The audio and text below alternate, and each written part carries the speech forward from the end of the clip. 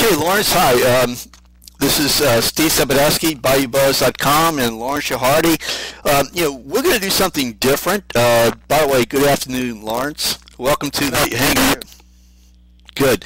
I thought we'd just do something different, and that is just to talk about the political scene. Now that there's a poll, there's a legislative session coming up. Instead of asking questions, let's just have a little chat. And so, just out of curiosity, Bernie Pinsonat and SMOR, Sudden Research Media, had come up with the poll. You read the results. I looked at the results. I haven't detailed everything, but I have enough working knowledge about it. And so, what do you think? I mean, just in general. I mean, yeah. Well, the poll is certainly not good news for the governor. What's most significant about it is the continued decline in his popularity within the state. I believe, not that long ago, the poll, last survey that was done, his positive rating was around 51%, and the latest poll by Southern Media Opinion Research, it's down to 38%, which is not good. Those are not good numbers. So it is a problem, and one of the big problems is when you're a governor with 3 legislative sessions to go in your term, the last thing you need is a recalcitrant legislature. And they look at polls and they look at what's going on back home in their various districts, and if they see this same thing occurring back home, as seems to be indicated by this survey, then it does not bode well for a governor to be able to get his program through the legislature. It seemed to me, just looking at the numbers, it just seemed to me the voters were just very frustrated and angry. And well, yeah, they are. It's obvious, not only from scientific data, but when you just talk to folks in general, there is a certain feeling of they're just upset. They're not happy with what's going on in the state. Part of the problem, I believe, is the fact that the governor spends so much time out of the state. That's not helping the situation. And then with all the massive cuts that have been made, principally to health care and to higher education, people know that, and people see what's going on, and that's a deep concern to them. So it's not a good situation, and the governor really needs to get his focus back on Louisiana, just as he had when he got elected, just as he had when he ran for office.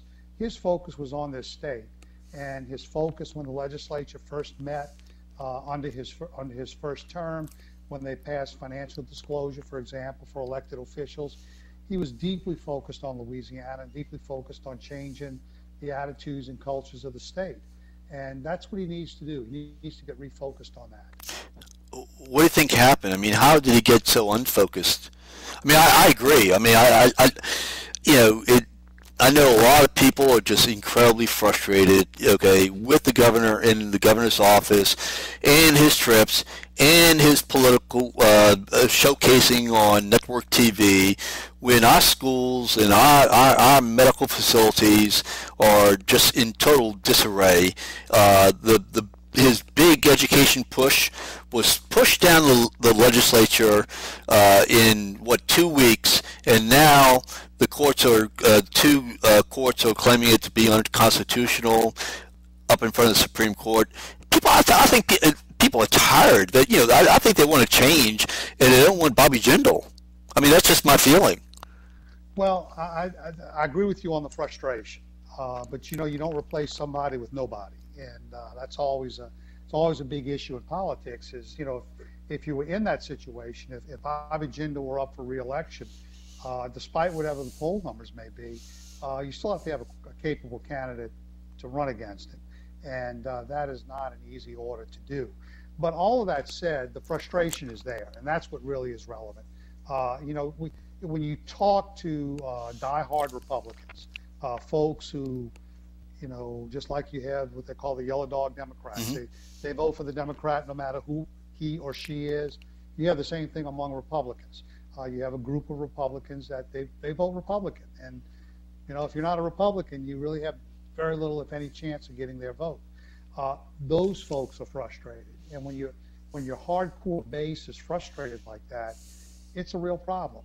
So, my opinion is what the governor needs to do in this next legislative session is to be hands-on, to be there, to talk to legislators, to deal with legislators, and to get work himself on getting his legislation passed.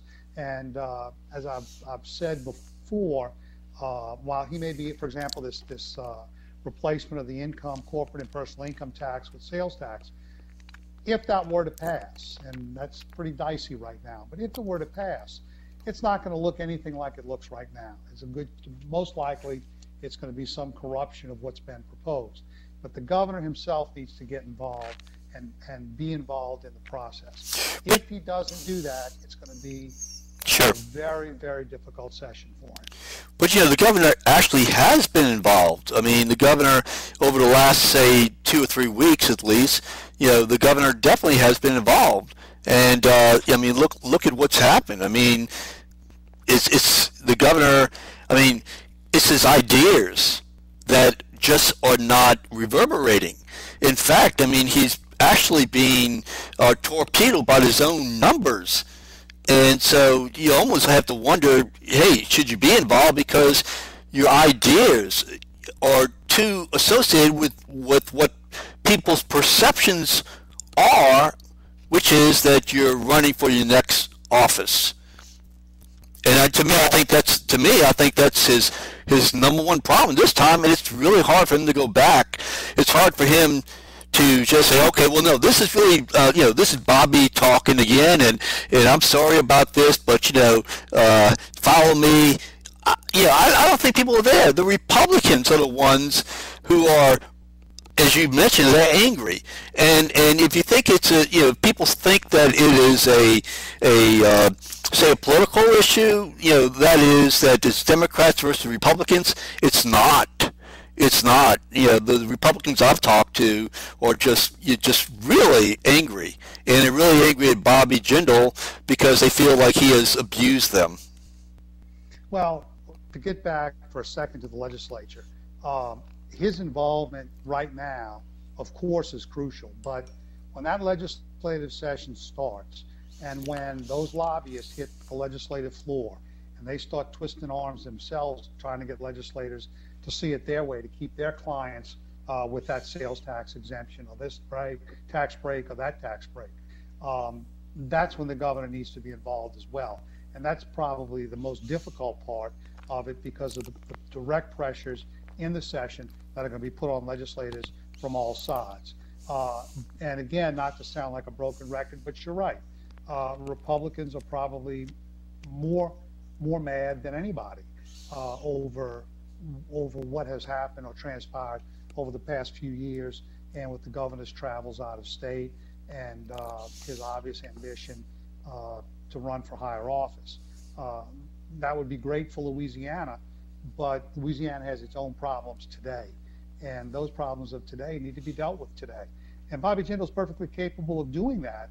He just needs to focus on it. Yeah, some things are just bizarre. And this is why I think that his credibility, as far as I'm concerned, is on life support. And that is, what the sinkhole situation. For 7 months, over 7 months, he refused. Or he didn't go. They had people down from sinkhole land who were pleading for him to show up, to at least have a feeling for him. And he wasn't there. He was on national TV. Those are the kind of things that create a real disconnect, with the people who voted for him. Well, people in the time of crisis are looking for leadership. And to those folks who were in that horrible situation of that sinkhole, taking away their homes, their land, everything they have worked for, they want leadership. And I agree with you. The governor not going there when it happened, right up at the very beginning, was not a good thing. That's the leadership people are looking for. It doesn't mean when something like that happens that you can always walk into the room and say, I've got the answer. Sure. That's not always the case. You don't always have the answer. But if you stand up and say to people, this is a horrible situation, how this happened, I don't know yet. We don't know yet. But we're going to find out why. We're going to find out how. And we're going to make sure that whatever this is about, that you are going to be taken care of properly, depending on the circumstances. That's leadership. That's what people want. That's what people need to see. You know, people criticize George Bush for his 8 years in office. The one thing you cannot criticize is his leadership after 9/11 and the way that he stepped forward or stepped up after 9/11, making sure that this country was safe and giving people a comfort level. I mean, his public opinion polls rose, I believe, to the 80% level, 80-something% level, which is unbelievable. So people want leadership. They want, when they elect a governor, a president, or whoever it is to higher office, they want to have the comfort of knowing that that person is leading them, is being a leader, and is involved in taking care of the problem. And you're right, on the sinkhole situation, that was a lost opportunity that the governor could have not only gotten a lot of political mileage out of, but more importantly than that, had shown leadership. Sure. It's more important than the politics. Sure.